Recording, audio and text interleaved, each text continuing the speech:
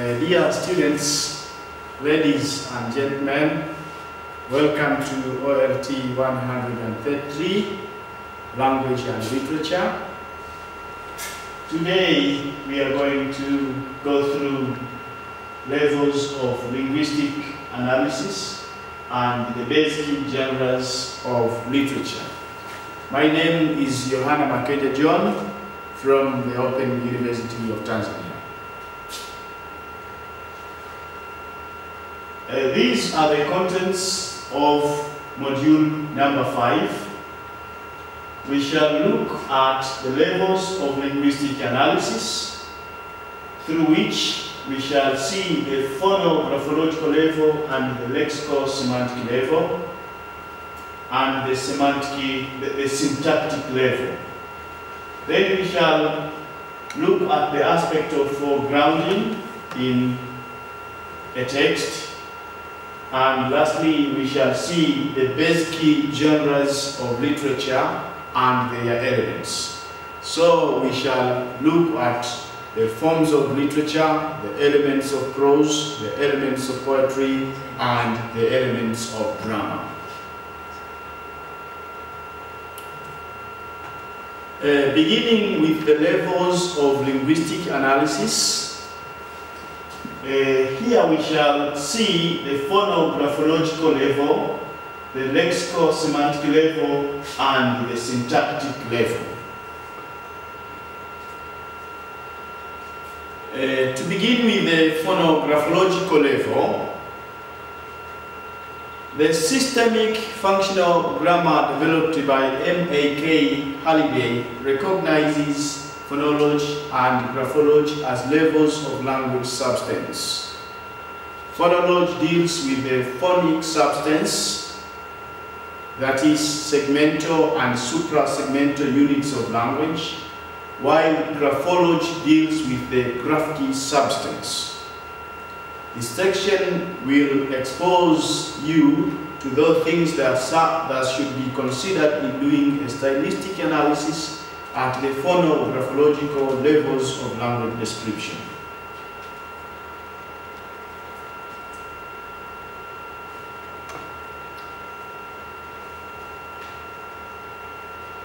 To begin with the phonographological level,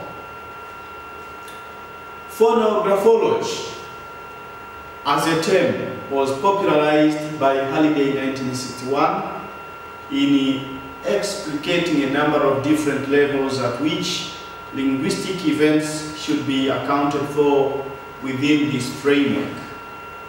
Halliday, 1961, page 243 to 44, observes that the primary levels are form, substance, and content.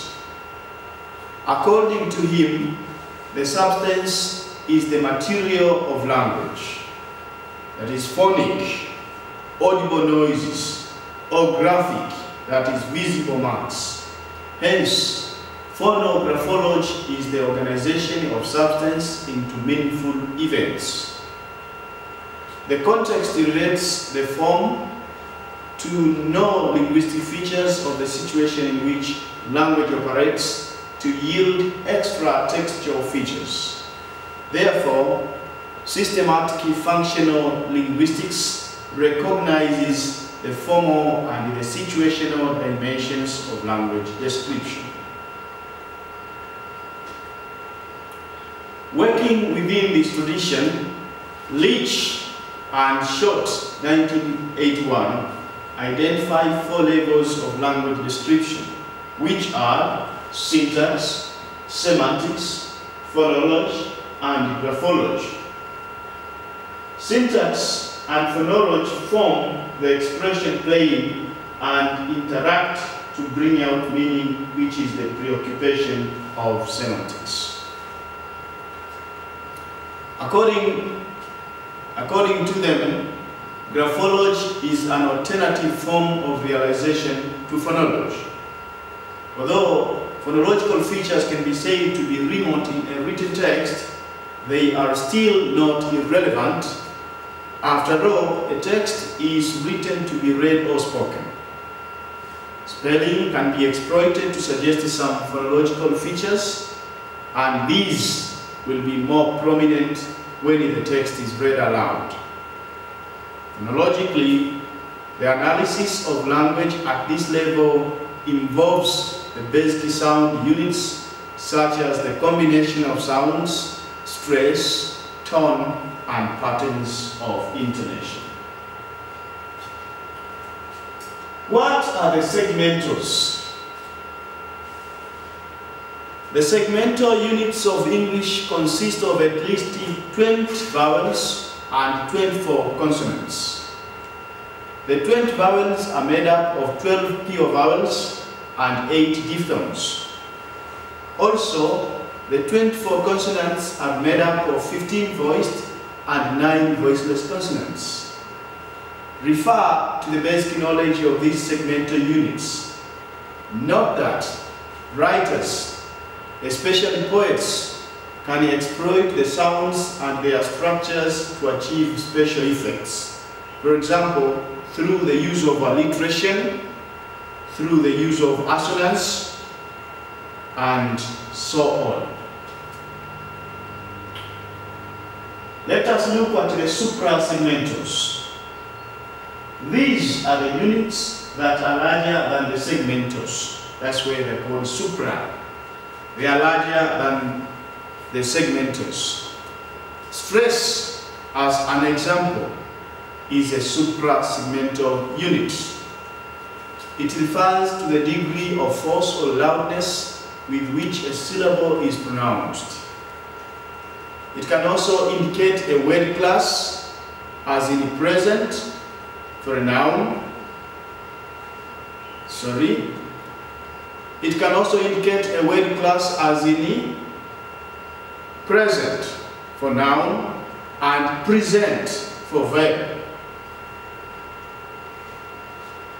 Object meaning a noun, and object as a verb. Intonation, which is another suprasegmental unit, indicates primarily the falling or rising pitch of a word or sentence, as in the following examples. Look at these two. Look at these two sentences. He has come. And he has come. The first one, he has come, ends with a falling intonation. He has come. And the second one, he has come, ends with a rising intonation. Now note, the falling intonation in the first sentence above indicates a statement, while the rising intonation in the second sentence indicates a question. The combination of stress and intonation gives the English language its peculiar rhythm, and writers, especially poets, utilize heavily this feature of the language to achieve some effects in their writings. Let's look at graphology. At this level, such things as spelling, punctuation, space management, underlining, use of picture, coloring, etc. are considered and analyzed. The patterns of writing can also indicate the variety of language involved. Example words like color and meter are classified as American English based on their spellings. If you look at the spellings of the word color and the word meter, they are classified as American with regard to their spellings. Conversely, there are varieties. Color and meter are regarded as British English for the same reason. Graphological elements are often used to achieve foregrounding in the text. Foregrounding simply means making certain elements in a text prominent so as to attract attention. Any aspect of a text that is foregrounded is made conspicuous to attract the reader's attention. Let us look at the lexicosemantic level. The lexicosemantic level is the level at which a stylistic analyst looks at the author's deployment of words and their meanings in a text. According to Milkya 2000, page 339, the study of lexis is the study of the vocabulary of the language in all its aspects. And as Ajulo 1994, page 1 to 8 says, many linguists have started to develop interest in lexical studies in English, perhaps as a result of the realization that there is a need for a separate level on linguistic analysis to cater for certain linguistic patterns and regularities which the grammatical level alone can take care for.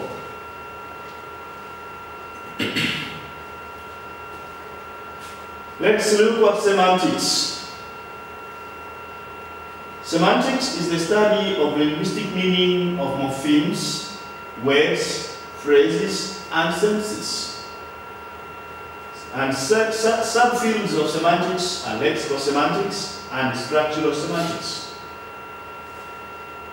Lexicosemantics is concerned with the meaning of words and the meaning of syntactic units rather than the word. Roman Jacobson, as quoted by Fromkin et al. 2003, says, language without meaning is meaningless. Semantics is the philosophical and scientific study of meaning. It can also be said to be a branch of linguistics which is preoccupied with the study of meaning.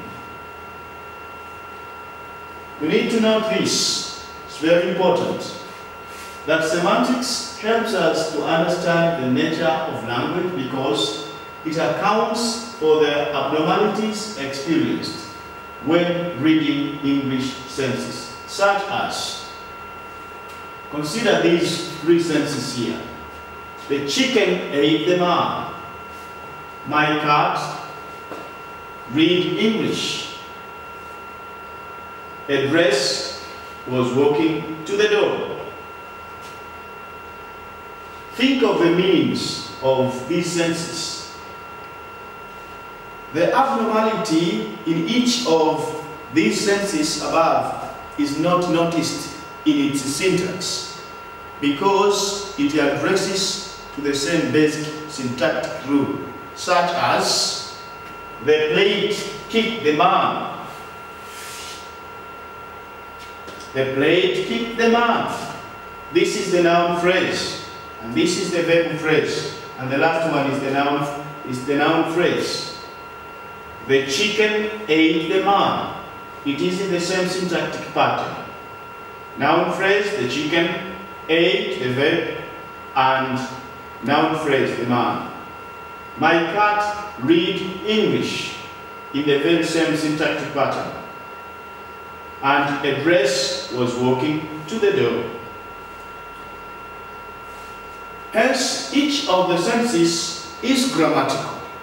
In terms of grammaticality, the sentences are grammatical, but they have something wrong with their semantics. What about lexis? Lexis describes the entire storage of words and expressions in a language. The term lexicon derives from the root word lexis, and it refers to the list of the possible words in a language.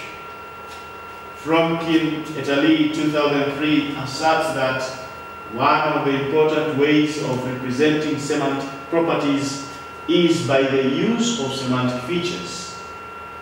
These are formal and notational devices that indicate the presence or absence of semantic properties by pluses and minuses. Words fulfill certain roles within the situation described by the sentence. These have been identified as agents or subjects, theme or object, and instrument or predicate. Further functions of noun phrases in a sentence include experiencer, location, source and goal, among others. Look at these examples. Look at the following examples. Number 1. Say, saw a mosquito on the wall. Say, saw a mosquito on the wall. And she hit the mosquito with a stick. And she handed the mosquito to Mary. Beginning with the first sentence. Say, saw a mosquito on the wall. Said is the experiencer. Mosquito is the theme. And on the wall is the location where the mosquito is. Sentence number 2. She hit the mosquito with a stick. She is the agent who did the sentence action of hitting the mosquito. And the mosquito is the theme. And with a stick refers to the instrument that is used to hit the mosquito. So she, agent, mosquito, theme, and with a stick, instrument. And sentence number 3. She handed the mosquito to Mary. She is the agent, the doer of the sentence action. The mosquito is the theme, and to Mary is the goal.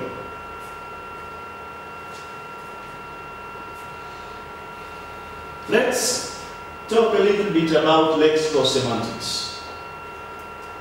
The main argument of the lexical semantists is that if the word is an identifiable unit of language, then it must be possible to isolate a cause table meaning that enables its consistent use by a vast number of users in different situations. Linguists have attempted to unravel meanings of lexical items based on their componential features. The task involved is what is known as componential analysis, which is a byproduct of lexical composition. That is, the process of analyzing lexical features. Semantics believes that words are decomposable into primitive meanings which can be represented by markers such as plus and minus matrices.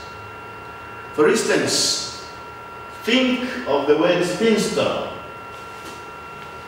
The word spinster may have the following componential features. Spinster is human, yes. Spinster is female. Spinster is mature. Spinster is single, not married. The plus simply means the presence of a trait, and the minus simply means absence of the trait. So, spinster means human, female, matured, single. Thus, words can be broken down into their distinctive semantic features in order to describe what they mean. Somebody doing a stylistic analysis at the lexical semantic level can use the lexical features of a text to describe how words are used to mean in the text. Let us look at lexical relations. Germany to the study of lexis is the semantic field theory which holds that The meanings represented in the lexicon are interrelated because they cluster together to form fields of meaning, which in turn metamorphose to a larger field of entailment. The cycle continues until the total language is encompassed. The issue of lexical relations is closely related to the notion of semantic field. Lyon's 1977 and Leach 1981 view basic or primitive semantic relations as synonymy, antonymy, and hyponymy. Synonym refers to similarity of meanings. This is the relationship between go and proceed. Similarity in meanings. Antonymy suggests oppositeness, that is, oppositeness in terms of meaning. It also denotes converseness for the reversible relationship between husband and wife, male and female.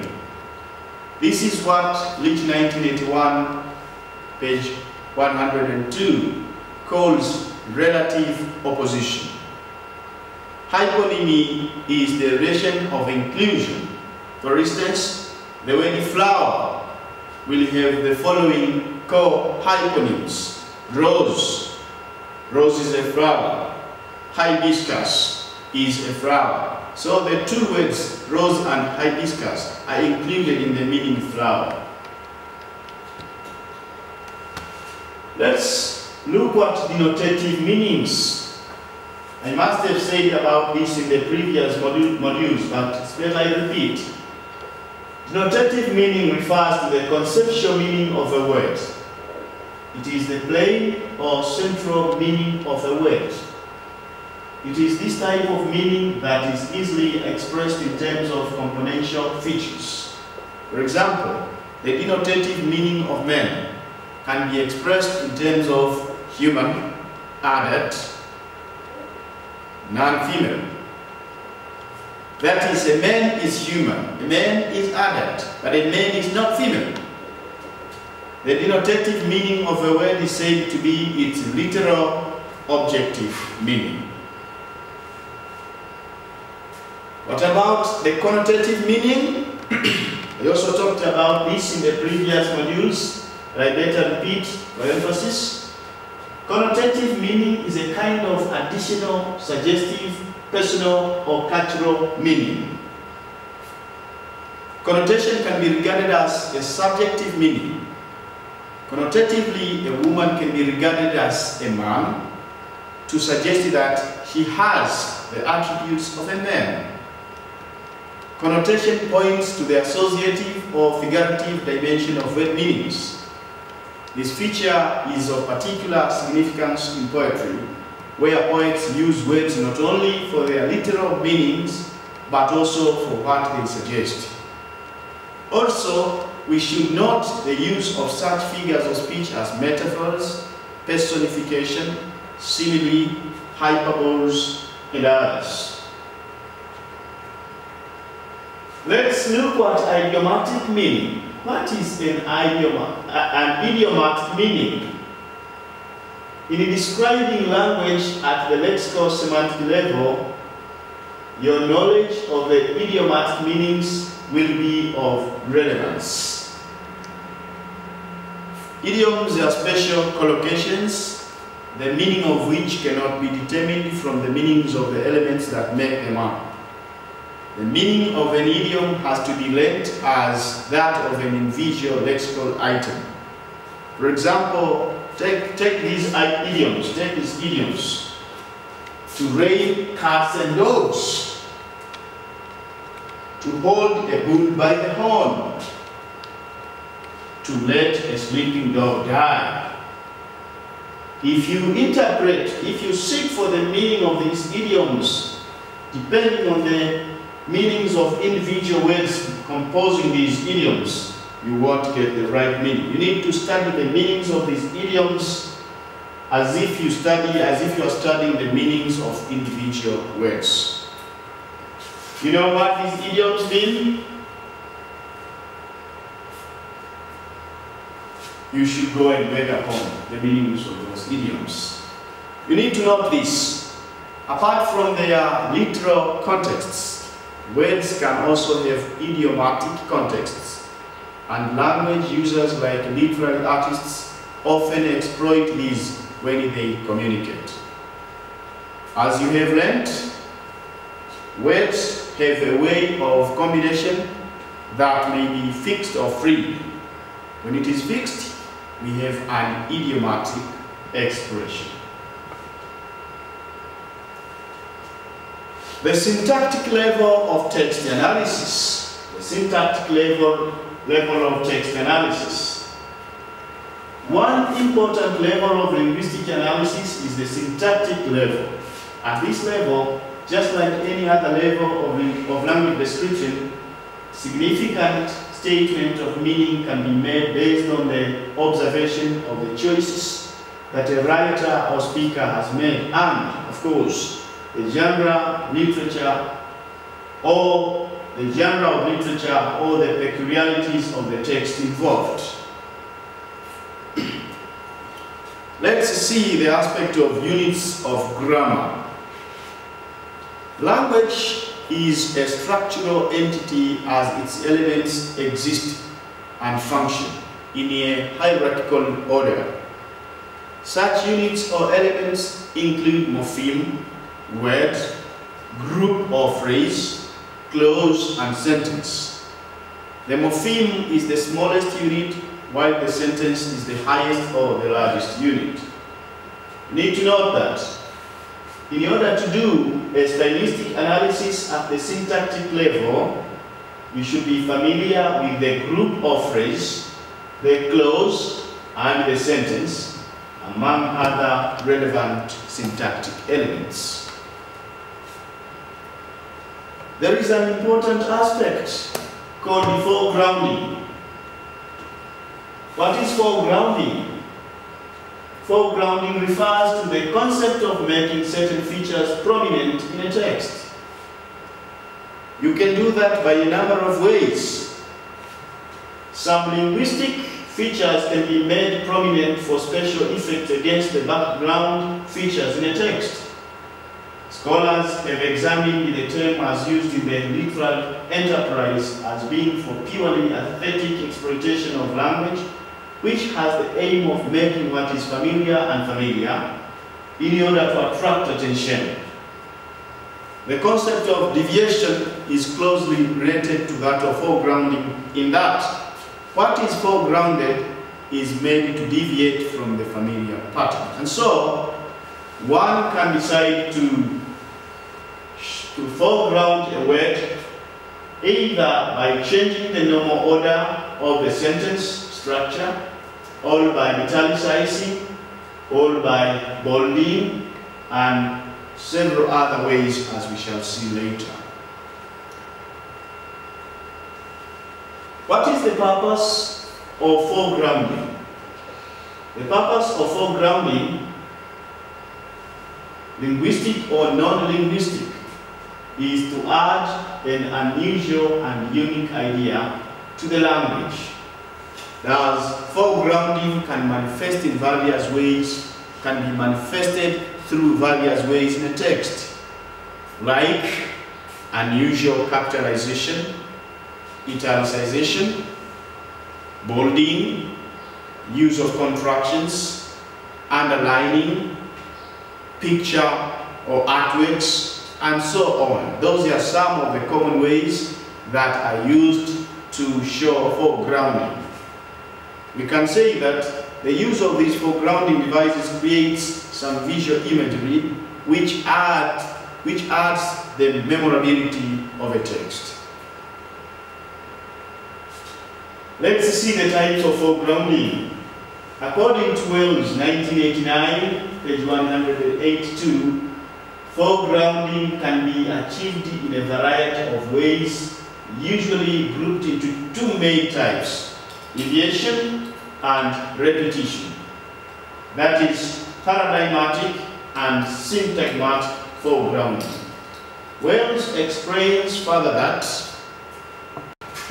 deviations are violations of linguistic norms. For example, grammatical or semantic norms, strange metaphors, similes, or collocations that are deployed to achieve special effects in a text, especially poetry, amount to foregrounding. Look at these lines. Look at these lines from Okada's New Year's Eve Midnights. A year is born, and my heart bell is ringing. A year is born, and my heart bell is ringing. Here, a year is said to be born. In the first sentence, a year is said to be born. And a bell is said to be ringing in the poet's heart. And my heart bell is ringing.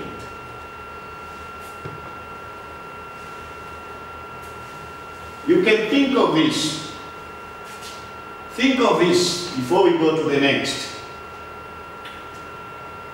A year is born, and my heart bell is ringing. Is it possible for a year to be born? Really not possible. And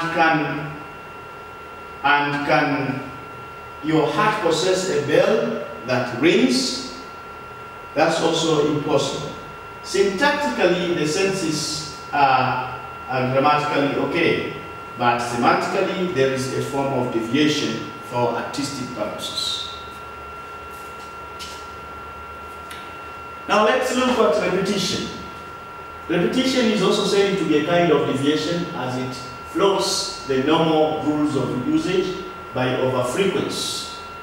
Wales, 1989, page 182, says so. Repetition of sounds or syntactic patterns have the tendency to strike the readers as uncommon and thereby engage their attention. Such a device is seen at work in Senger's poem, I Will Pronounce Your Name. See the first line of the poem. I will pronounce your name, night. I will declare you, night. I will pronounce your name, night. I will declare you, night. Lines 2, 3, and 4 of the poem also continue with this form of foregrounding.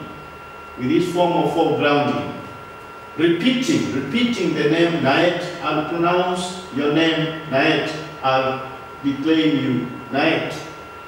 Night, your name is milled like cinnamon. It is the fragrance in which the lemon grove sleeps. Night, your name is the sugared clarity of blooming coffee trees. You can see how the name Naed keeps repeating in these verses. This is a good example of repetition as a kind of deviation. Now let us go to the genres of literature and their elements. When we talk about the genres of literature, we refer to typologies of creative writing based on form, outlook, structure, and to an extent purpose. And to an extent purpose. It is a common practice to classify literature into 3 main genres, which are also called basic forms of literature. These include prose fiction, poetry, and drama. To begin with prose fiction as one of the 3 literary genres. Prose fiction is the one that most resembles our conventional, everyday kind of storytelling activity. The writer of prose fiction basically narrates a story in a continuous form as any teller of folk tales or any narrator of an exciting event or episode would. The main instrument for presenting prose fiction is narration, and the person who writes the prose work may be the narrator of the story, telling the readers or the audience what happened, to whom, why it happened, and at what time it happened. Prose fiction is arguably the commonest and most patronized form of literature in the modern world. But it shares a lot with the story traditions of the ancient world, which comes in the form of myth, parables, romances, fables, folk tales, etc., and which are also narrative in form. Prose fiction is made up of the novel, the novella, and the short story. These three are what make prose fiction, all of which are narrative in form. The novel is narrative, the novella is narrative, and the short story is narrative. The commonest among the forms of prose fiction is the novel, which is also the lengthiest of the three. Palmer defines it as a compact, coherent, and unified factious prose narrative, having a beginning, middle, and an end. Palmer goes ahead to say that the novel deploys materials and information in such a way as to give the image of coherence, continuity, and wholeness, and with certain tensions. We are done with prose fiction. Let us go to the second literary genre, poetry. What is poetry? Poetry is the only genre of literature that helps the writer to pour out his emotions and feelings. Good poetry has always been said to come from the soul and not from the head, because it talks about very strong feelings coming from the inspired mind, which may not find proper and appropriate expressions under ordinary, less inspired situations. In his often quoted description of poetry, which appears in the preface to the Lyrical Ballads, William Wordsworth sees good poetry as the spontaneous overflow of powerful feelings and strong emotions recollected in tranquility. That's according to Abrams, 1981, page 115. Consider a situation where a woman sings a song of lament on the occasion of her dead husband's funeral. Wole Soyinka writes the poems that gave birth to the collection, A Shuttle in the Crypt Anger, Pain and Bitterness of Incarceration during the Nigerian Biafran War. How is language used in poetry? Language is the most distinctive factor in the poet's form. It is dense and concentrated, supercharged with meanings. For Chase and Correa, 1985, page 393, the main characteristics of poetry are verse, sound, and compression of statements. Moreover, for Chase and Correa, the careful and ingenious manipulation of the lines of a poetic rendition, taking into consideration the effects of the combination of and systematic variation in the flow of sound, and the restriction of the amount of words to fewest possible, guarantees good poetry.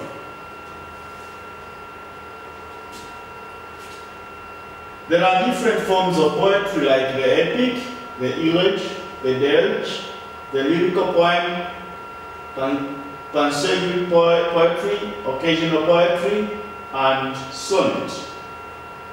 You need to note this. The knowledge of the different forms, of these different forms and traditions of poetry is very, very necessary to carry out a stylistic analysis of poetry. Let us look at grammar. What is grammar? As its meaning suggests, this is the most presentational of the three genres of literature. It is to be presented, it is to be acted before people. This is because while other forms of literature are essentially designed to convey their messages in words, grammar is designed to present its statements in a combination of action and words. In grammar, characters assume life and act in the story of the play. This is why grammar has been variously described as the genre of literature that is closest to life and that has the most immediate impact on the audience.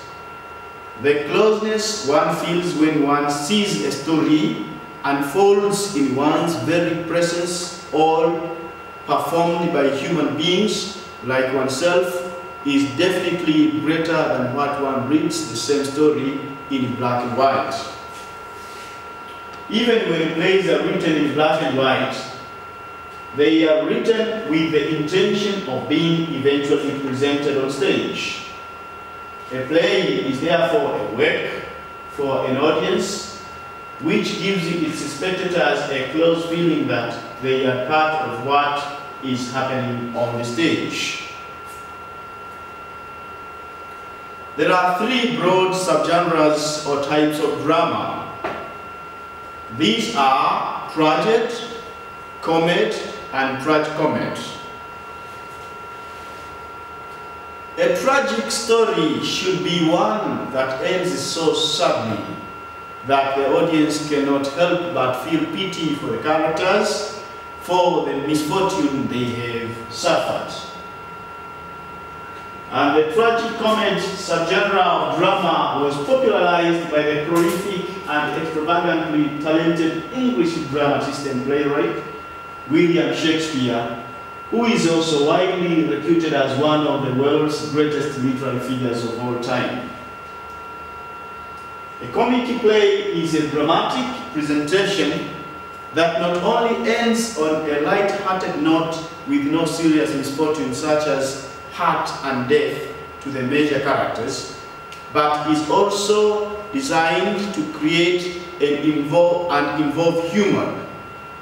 In spite of the fact that comedy has been thought to have no social function, it has been proved that the comic play can teach moral lessons and make concrete socio-political and economic statements. Let's see the elements of prose. Prose has elements such as characters and characterization, plot, setting, theme, point of view, conflict, and language.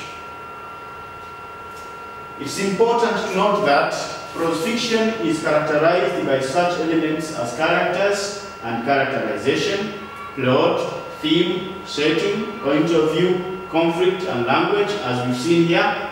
But of all the elements of prose, language is the most important because it is through language that other elements come into life. Let's look at the elements of poetry. Briefly, the elements of poetry include the persona, which means the voice we hear most of the times in poems and not always those of the poets. So the voice that speaks in a poem is what we refer to as the persona. It might be, in very rare cases, the voice of the poet, but the poet may use the voice of another person to present a particular issue in a poem. So the voice that speaks in a poem refers to the persona. We have another element of poetry called imagery.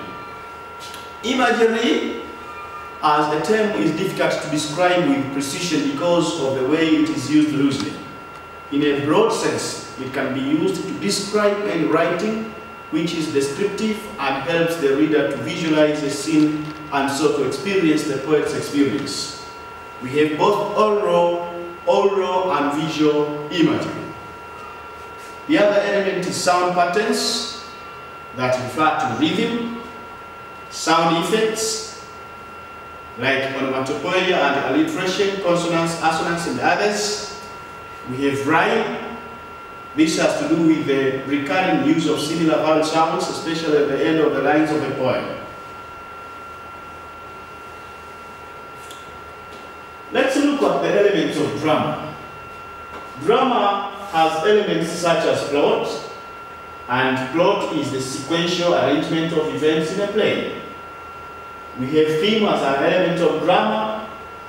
This is the message of the play or what the play is all about. We have conflict.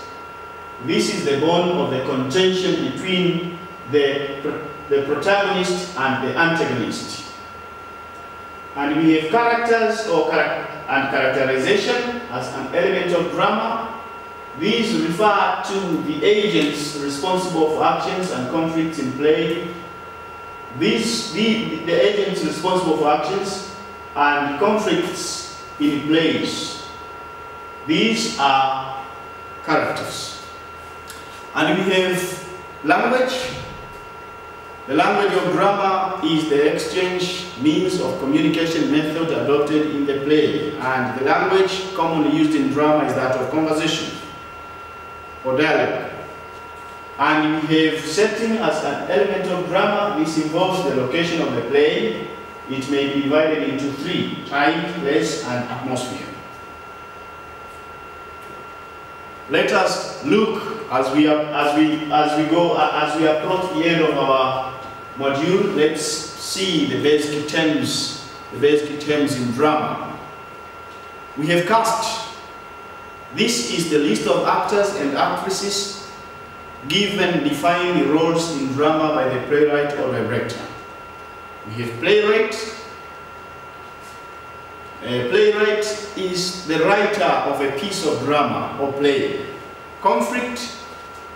This involves the protagonist and the antagonist in their rivalry and struggle for assertion of influence or relevance in a piece of drama.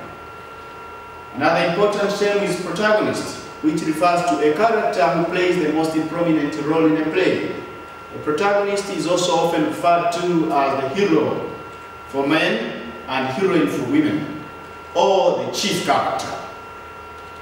We have antagonist as an important term in drama. He or she is the character in a play who opposes the protagonist rightly or wrongly. Often he or she contradicts the protagonist. The other important terminologies are like denouement. This is also known as the resolution or the unknotting of events. It is the resultant process soon after the climax has been reached. Here, the conflict in a play is finally resolved. We have catharsis, meaning purgation, from purgation, from purging, the original Greek word.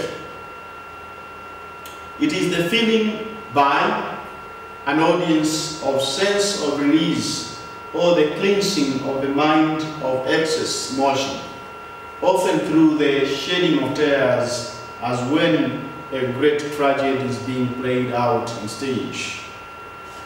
Tragic flaw is a costly mistake made by the protagonist in a play or drama. It could also mean an inbuilt or inherited weakness, say pride, in hubris, pride or hubris, which aids the downfall of the protagonist. The tragic flaw in Hamlet, the character in Shakespeare's Hamlet, is indecision. So that is a kind of a mistake that is either inherited or it is inbuilt that causes the protagonist to fall. We have dramatic irony. Dramatic irony is a situation in drama in which a character, out of ignorance, says or does something which runs counter to the cause of action, whose real outcome is known to the audience, but is hidden from the character in question. Suspense. This is the state of anxiety and expectation in the reader or audience of a play as to the likely outcome of events. It raises the reader's interest and keeps him or her guessing as to what will happen next. We have soliloquy. Soliloquy. It is a device in drama which allows a character to engage in a loud self-talk, which enables the reader or audience to have access to what is in his or her mind. Prologue. This is the formal introduction to the play, written in prose or verse, whose content is relevant to the unfolding events in the play. This device is used in Ola Rotimi's The Gods Are Not to Blame. Prologue is the formal introduction to a play, written in prose or verse, whose content is relevant to the unfolding events in the play. This device is used in Ola Rotimi's The Gods Are Not to Blame. Then we have another important term in drama called epilogue. This is the closing comment in a play which justifies an area, cause of action or fills an untreated gap. The device is used in The Rivals. Who is the author of The Rivals? I assign you to go and find the author of The Rivals. We have another important term related to the concept of drama is chorus. What is chorus?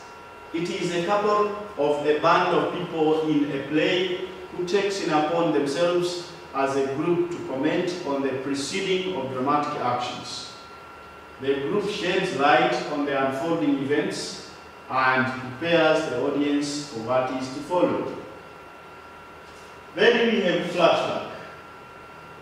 This is a literary technique involving the recalling of an earlier scene, action, or event which sheds further light on what is currently happening. Wole Soyinka is fond of using this technique, flashback. Another important term in drama is director.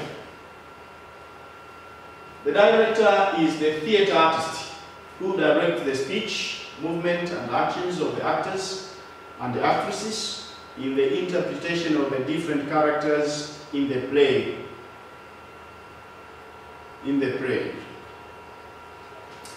Then we have producer.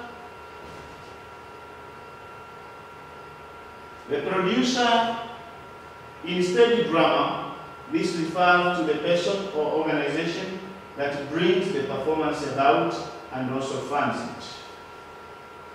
And we have interlude. This is a brief performance which serves as an interval to a main performance. We have prompter.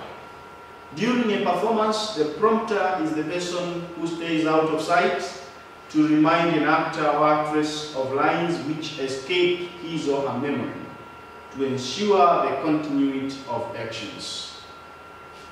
And role play. Role play is also an important term. The playing of a specific role in a dramatic activity without fully transforming into character is what is called role play. This is different from acting, which involves a total transformation of the character. In role play, the personality of the performer fully dissolves into the role being played. Then we have audition. This is the process by which actors and actresses are chosen for specific roles in a performance. This partly involves the reading of lines from the play to the hearing of the director. And we have climax. The climax of a play is the moment of greatest tension, when the conflict attains peak and is now fully ripe to be resolved.